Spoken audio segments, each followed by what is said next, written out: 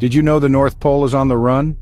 Right now, it's racing across the Arctic at nearly 55 kilometers a year.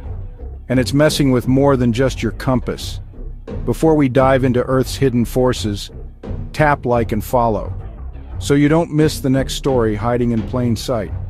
Our planet's magnetic field is shifting, a shield that normally protects us from deadly solar radiation.